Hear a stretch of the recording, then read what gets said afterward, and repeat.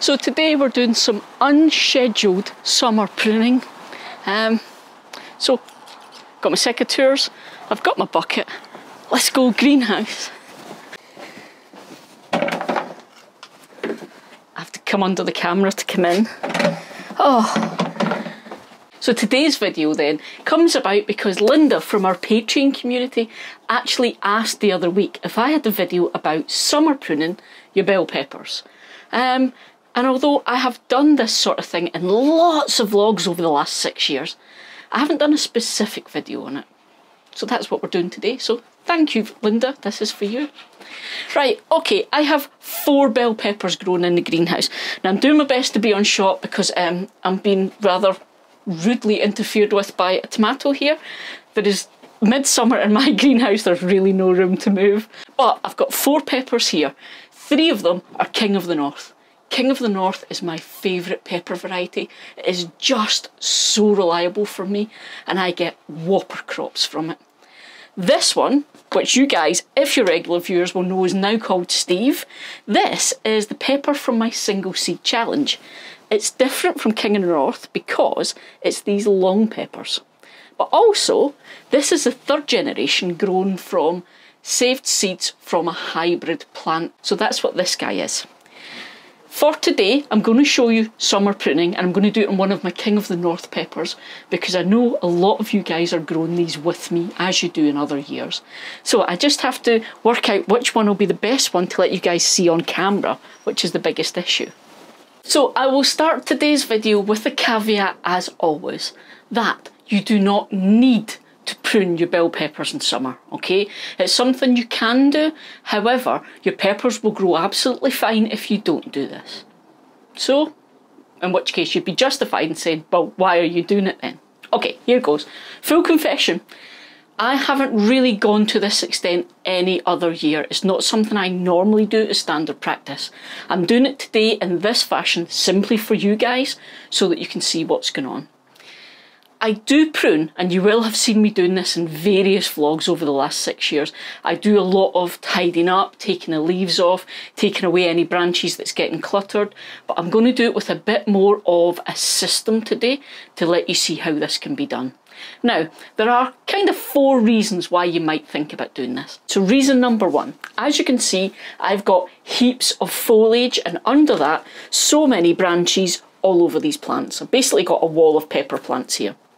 What that means is there's a restriction on the amount of airflow that's getting around those plants and on the amount of sunlight that's getting in to the fruits on those plants as they grow.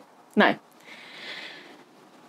the airflow is good because it helps to prevent diseases, it helps to prevent things like moulds and funguses, and the sunlight getting into those fruits is good because it gets that little bit of heat on the fruits and it helps them to ripen faster. Now, the second reason is about production. All the regular viewers on this channel will know that I did a huge experiment over about 1.5 years where I looked at the effects of pruning your pepper plants. So I hard pruned an overwintered pepper and I what was called topped just my standard little seedlings, and then I left some that I didn't touch at all. And then throughout the season we compared how they grew and the fruits they were having on them, and then at the end of the season we did a big tally up of how much fruit I got from them and what I thought of the process. So from that I know that I'm a fan of pruning my pepper plants, that it does help to increase the production of fruits, which is why I still top them. And that's the second reason people would do this summer pruning, is to help with the production of fruit, because you're encouraging your plants to really focus on the branches you leave behind and get lots of fruit going on them. So the 3rd reason then, I've mentioned that getting more airflow and light in there really helps to prevent diseases and fungus and moulds and that kind of thing, and it does that because of you're getting more airflow and sunlight in there. But it also means that you get less pests, or when you do get pests they're much easier to spot. One of the things I find is pepper plants can attract lots of whitefly and aphids and even things like earwigs, and when it's a whole bank of foliage like this it can be quite hard to keep on top of that. So just tidying it up a bit just helps to keep on top of your pests. Okay, the last positive then, number 4, is that once you have pruned them down to a certain amount of branches, there is going to be less to support. Okay, and again from experience, my King of the North peppers are such prolific producers that I have actually lost entire branches of almost ripe peppers because the weight has just meant that branch has snapped off the plant. Or even worse than that is if it snaps but doesn't come off the plant, and it can actually damage the rest of the plant and you could lose your whole plant. So it's a lot to support when you've got all of that going on. If you've got less branches, less to support. However, I said there were 2 negatives to this. Firstly, do not be overzealous, okay? No Edward Scissorhands here. Be careful about how much you're taking off the plants because the plant still needs to have enough foliage and greenery to be able to photosynthesize and feed itself, okay? And secondly, be careful that you don't prune a branch that's got all the fruit you're wanting to keep because when it's messy, it can get hard to see. So there are my reasons why you might consider doing this or things that might put you off doing it. Let's get on to how we're going to actually do it now. In the space, I don't know how I'm going to do it. First thing then, timing. You're wanting to do this kind of round about midsummer or just after midsummer because that's when the plants are really established and they'll cope with being pruned because pruning plants does give them a little bit of stress. Okay, so you want them to be nice and established and strong. Secondly, we're going to target specific branches. So I'm going to do it like this. The first thing I'm going to do, the first stage, is I'm going to look around my plant and I'm going to decide which are the big, healthy branches or stems that I'm going to keep, okay? And I'm going to say which are the ones that are not as healthy, not producing, that I'm going to take off. Now, I always start from the bottom. So I've got all these ones at the bottom here that I'm going to take off. And clip them in as neat as you can, and it goes in the bucket. Always keep tidy, because if you leave dying sort of leaves, foliage and things in your greenhouse, you're going to attract pests. Bucket. So again, I'm going to keep going around this base and tidy up and from the bottom up so I can see. Now the next thing I'm going to do then is inside the plant, are there any crossing branches? Because they can rub and then get a wound and that can have disease. So if there's anything in there that's rubbing, I'm going to take those off. So I can see then that I've got a stem in the centre here that's catching on everything else. So I'm going to take that out. This one right here. And again, I'm going to take it right down to the base. I've got another one at the back that I'm going to do the same thing with. And here, because it's at the back, it's that being careful not to prune the wrong branch. Can be difficult to get in. There we go.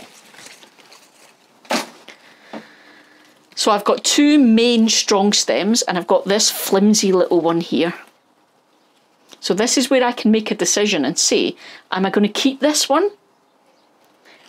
It's a lot smaller than the others, so it'll take longer to produce than the others have. So that's the first thing. But also, it's grown out this way, so that's going to need a lot of support once it's got lots of fruit on it. That is one of the ones that I usually lose, is the ones that are coming out this way. So I'm going to take it off on this plant. Okay, that leaves me with these two really strong stems. I'm going to keep these two, so I'm going to take this one to 2. However, as I go up the plant, I can see that those stems are forking quite a lot. So again, I'm just going to have a check. Anything that's crossing, I'm going to take out.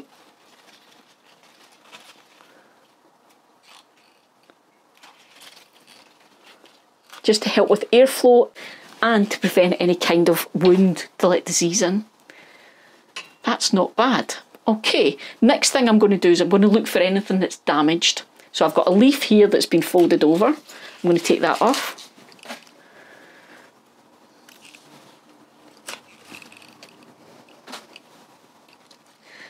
And other than that, it's not too bad at the moment. And I'm just going to tidy up around the bottom, because again, airflow around the soil level. There we go. I'm going to stop here to give you a little bit of a tip. So I've left quite a heavy canopy on the top, but I've got all of this gap for airflow and light in the centre. The reason I've left quite a heavy canopy on this is because I've discovered over the last few years that the king of the north peppers get particularly badly scalded by the sun. Even here in Scotland, I've never had any other plants that have had sun scald on them, only my king of the north peppers. So I'm leaving a good bit of canopy to protect these little fruits that are underneath, just to give them a bit of shade. Okay? Now secondly, I've left this at 2 stems. You will find with some professional growers they'll actually take a pepper to a single stem and they'll grow that one single stem in exactly the same way that we grow cordon tomatoes. They'll support it up a string or a cane and they'll just allow this one very tall stem. I'm going to stick with these 2 here. I may come back at a later date and do a bit more pruning. I'll just be keeping an eye and see how it goes. But that means I've only got those 2 stems to support on this plant. So let's have a look at some of the other plants and see how I'm going to do it on them. Now with this second one, it's the same again. I can see that it's got one of these branches that are jutting out here. There's not so much in the way around the bottom.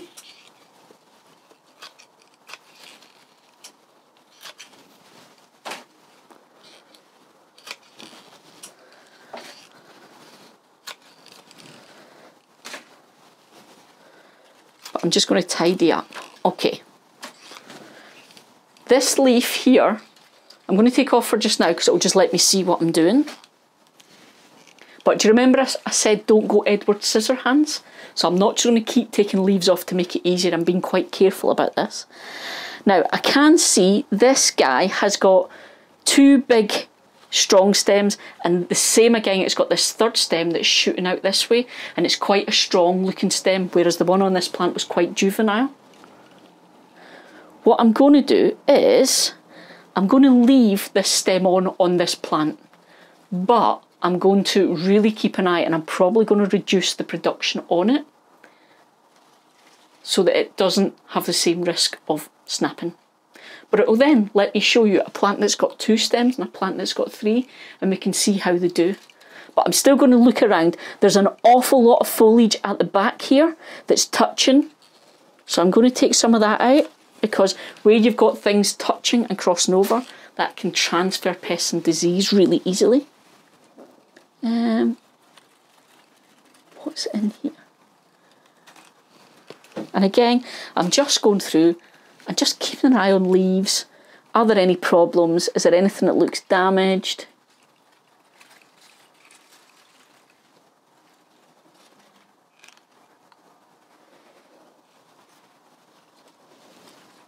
I'm going to have to come round this way.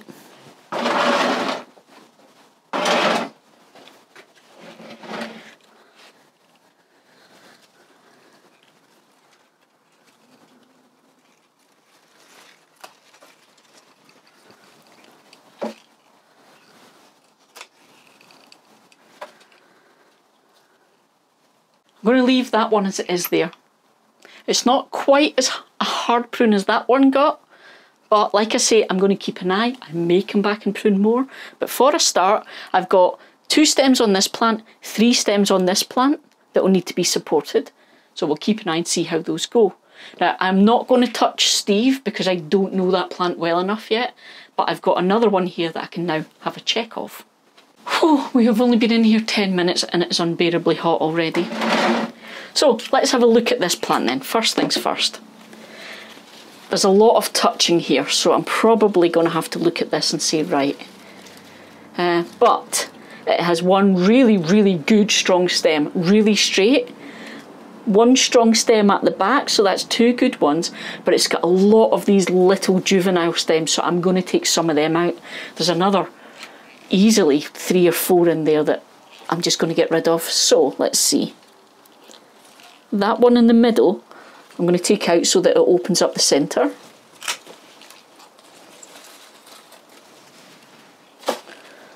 And there's another one there in the centre I'm going to take.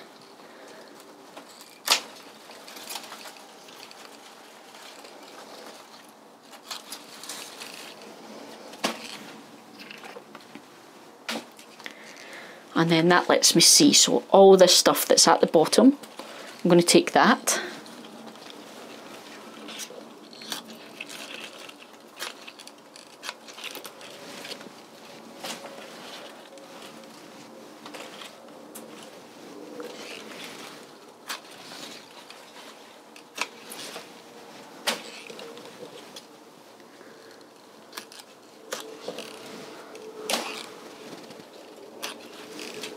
Okay, so already we can see there's a lot more airflow, a lot more space. So that's a good thing. And it's letting me see what's going on here.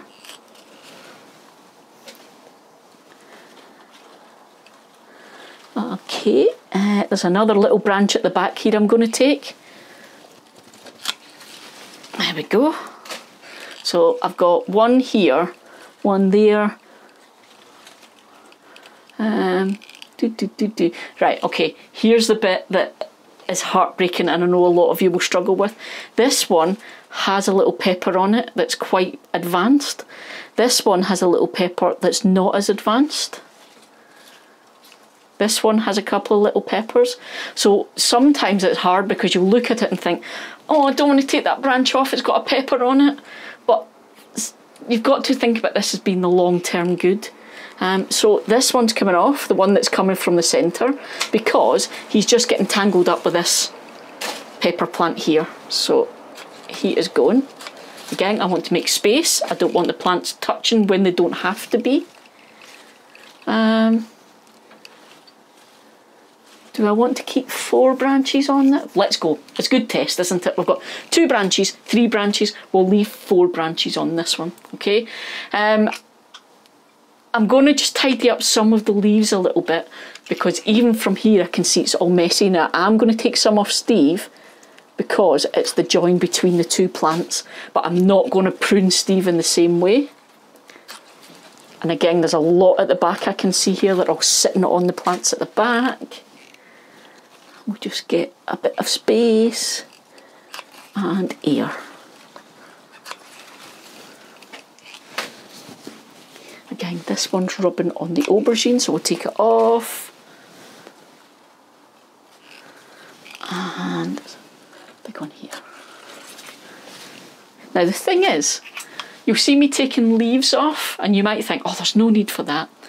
Pepper leaves will get very, very big, so you will probably end up pruning these leaves as well because they'll just be getting everywhere, they'll be crossing. And you want basically to just be able to see through the plant. So that is it. It's that easy, and I hope it's helped to see me do this so that you can see that it's not a big, scary, stressful thing at all.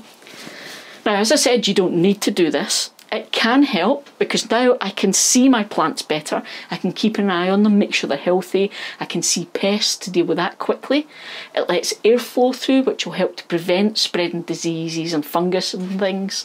I've kept a decent canopy on them all, so that gives the peppers or the actual pepper fruit some shade.